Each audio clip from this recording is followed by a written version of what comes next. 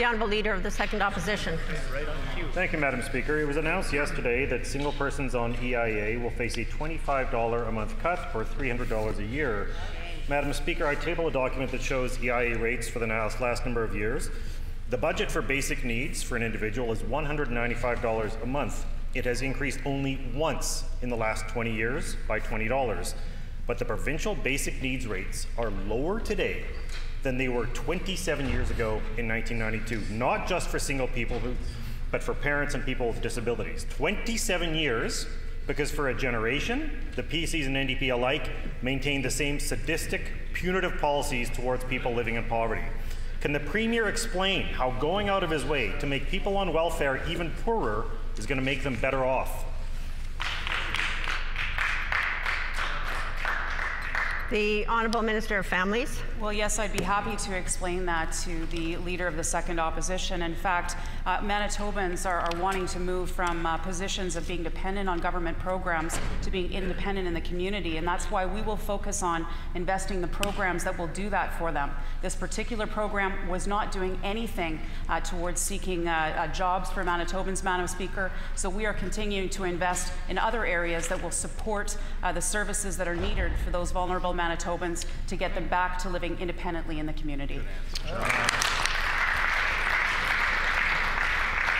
The Honourable Leader of the Second Opposition. Thank you, Madam Speaker. What Manitoba needs is growth. People need good jobs with good wages, but this government is going out of its way to make people poorer, freezing their incomes and by putting people out of work.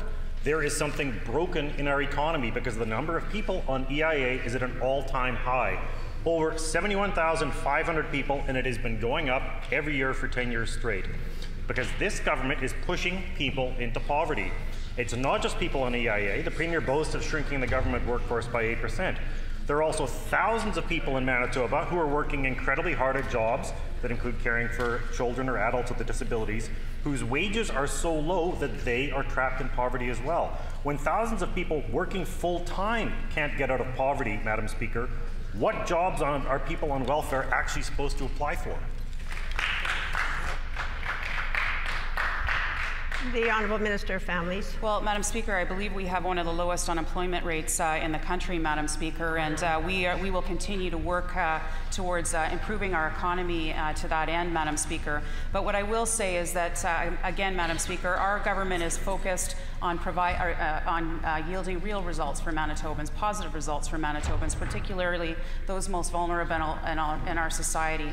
We want to move towards people being dependent on government programs, towards being independent in the community, and we will work with them. I work with the Department of Education and Training as well to provide the education and training supports that those Manitobans need in order to be able to live independently in the community. We will continue to work with them to that end. Good job.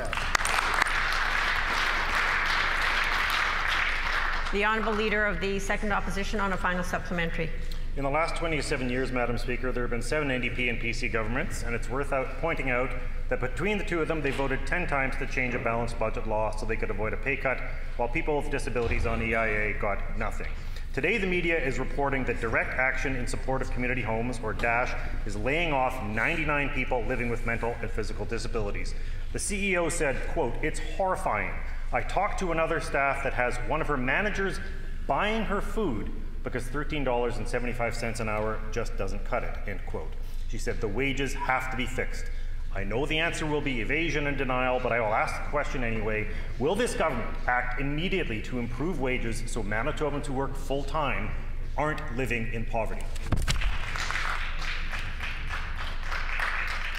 The Honourable Minister of Families. Thank you very much, Madam Speaker, and we value the work done by our service delivery partners, including DASH, Madam Speaker, to help support adults living with intellectual disabilities. Our main priority, Madam Speaker, is to ensure that essential services are being provided to those who need them. I had the opportunity to speak to Karen Fonseth earlier today, the CEO of DASH, and she has assured me that the current restructuring plans within DASH will not have a negative impact on the programming for those clients that they serve.